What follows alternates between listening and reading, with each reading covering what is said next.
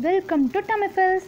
இன்றைக்கி இந்த வீடியோவில் இந்த சூப்பரான சம்மர் ரிஃப்ரெஷிங்கான ஒரு எலுமிச்சம்பழ ஜெல்லி எப்படி செய்கிறது அப்படிங்கிறது தான் பார்க்க போகிறோம்.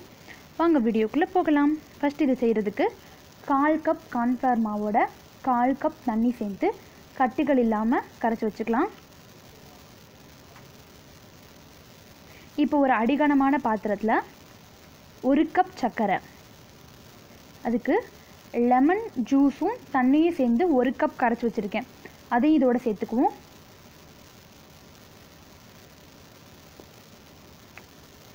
இது கூட நம்ம கரைச்சி வச்சுருக்க இந்த கார்ன்ஃப்ளவர் கரைச்சலையும் சேர்த்துக்குவோம். இப்போ இதை கட்டிகள் இல்லாமல் கரைச்சிக்கலாம். இப்போ இது கூட லெமன் எல்லோ ஃபுட் கலர் நான் சேர்த்துக்கிறேன்.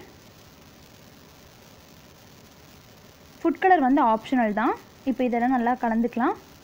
இப்போ வந்து அடுப்பை ஆன் பண்ணி இதை வந்து நல்லா திக்காகி ஜெல்லி கன்சிஸ்டன்சி வர வரைக்கும் நல்லா கலந்து விட்டுக்குவோம்.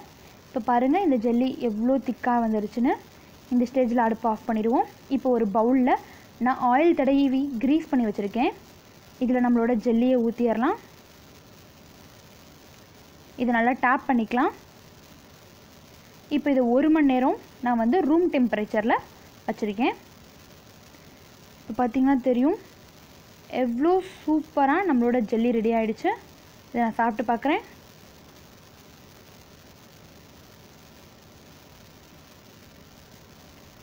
வாவ், இது ரொம்பவே நல்லா இருக்குது. இது குழந்தைங்களுக்கு கண்டிப்பாக ரொம்ப பிடிக்கும். டக்குன்னு செஞ்சிடலாம். இதை கண்டிப்பாக செஞ்சு கொடுங்க. இந்த வீடியோ உங்களுக்கு பிடிச்சிருந்துச்சுன்னா லைக் பண்ணுங்கள். இது உங்கள் ஃப்ரெண்ட்ஸ்க்கு யூஸ்ஃபுல்லாக இருக்கும்னு நினச்சிங்கன்னா ஷேர் பண்ணுங்கள். மறக்காமல் நம்ம சேனலை சப்ஸ்கிரைப் பண்ணுங்கள். பக்கத்தில் இருக்க பெல் ஐக்கானையும் கிளிக் பண்ணுங்கள். தேங்க்ஸ் ஃபார் வாட்சிங்.